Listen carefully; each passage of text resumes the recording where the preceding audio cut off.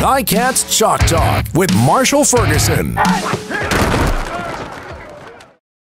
And welcome to Ticats Chalk Talk, everyone. Hey, thank you for clicking on the link. I really do appreciate that. Now, in week 2 of the CFL season, there was a lot to get to. The BC Lions came in on a short week, flying across the country on the home opener on Canada Day and the fireworks, and laid a beat down to the Ticats. There's really no other way to be able to say that, but they didn't do it with a brilliant aerial attack. They didn't throw the ball all over the field. Jonathan Jennings wasn't this crazy dual threat quarterback who ran for 100 and threw for 200, anything like that.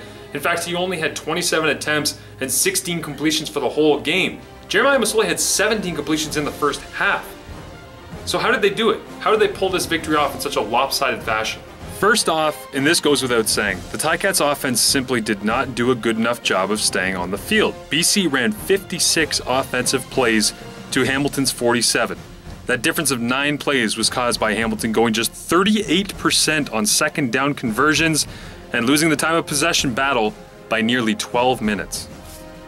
So how did BC convert on their second down opportunities and also control the clock by more than 12 minutes over the Tiger Cats? Well, they did it using something that people in the CFL aren't real fond of these days. They don't like to talk about it much.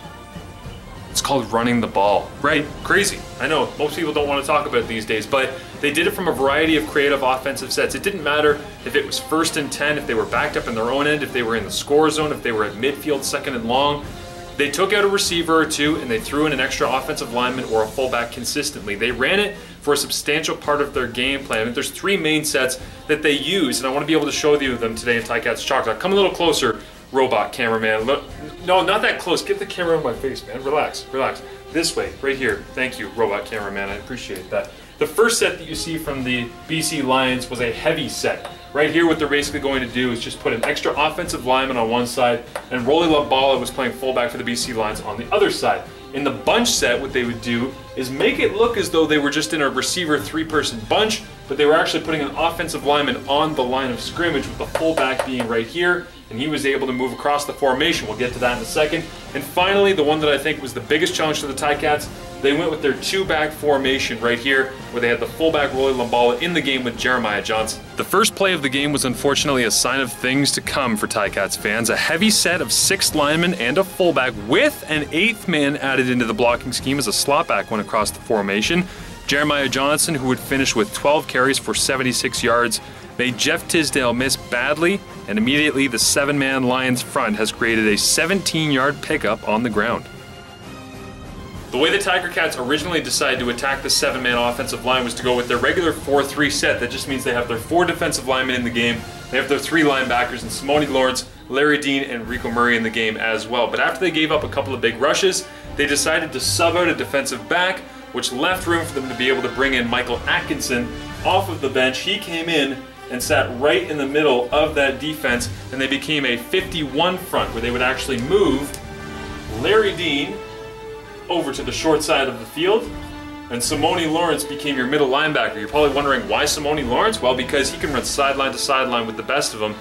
5 down linemen: Tracy, Nevis, Laurent, Atkinson, and Chick.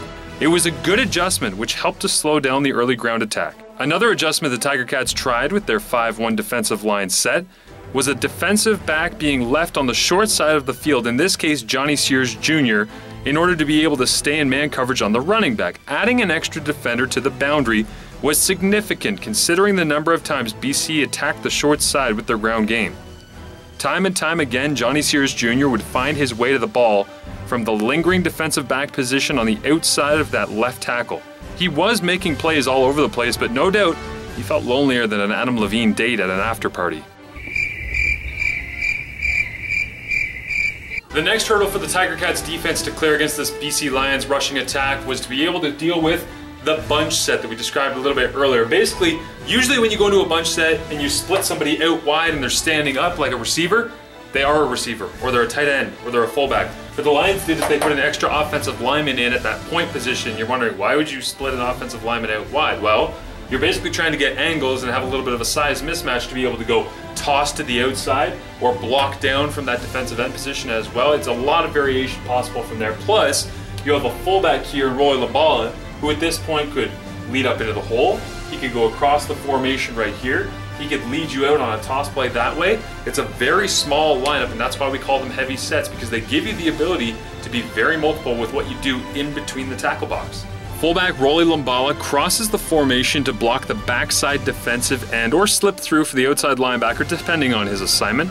It allows 5 offensive linemen in the formation to block down while the tight end deals with the backside wide defensive end being Adrian Tracy. It's the same blocking scheme used from a 7-man offensive line, but it looks vastly different when you act in that bunch and the extra offensive lineman as the point man in that bunch.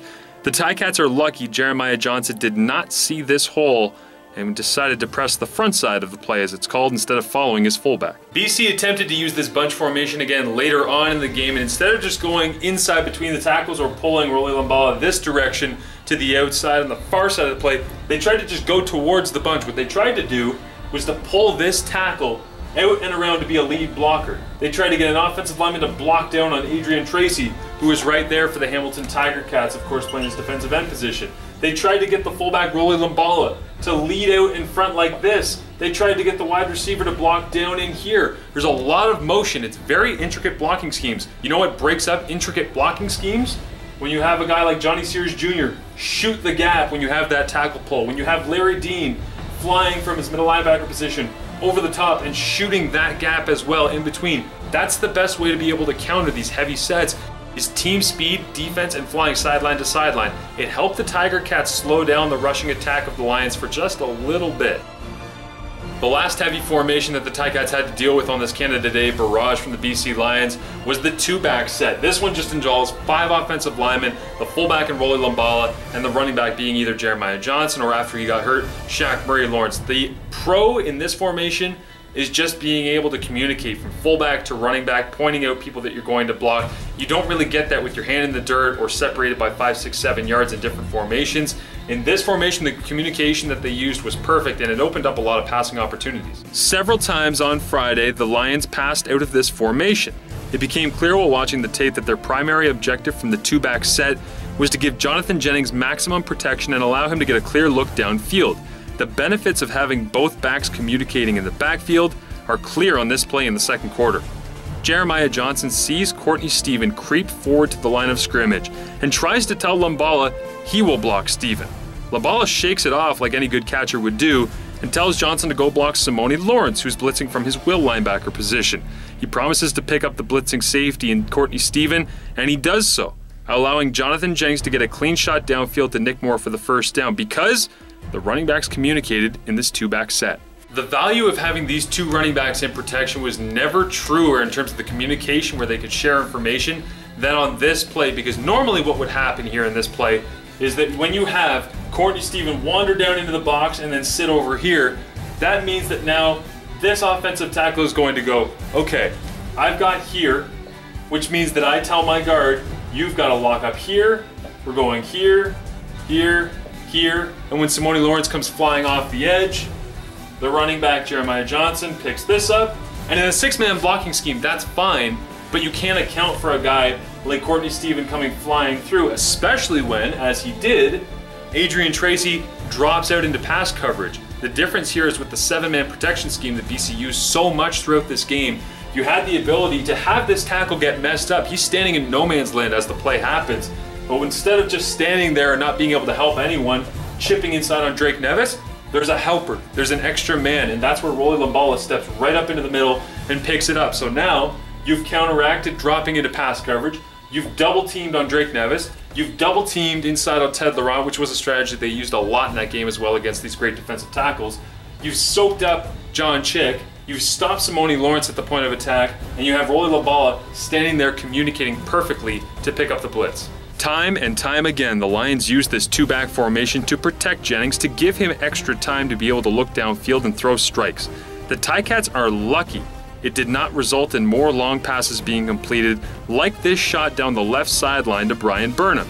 He was very close to breaking this game open much earlier than it was.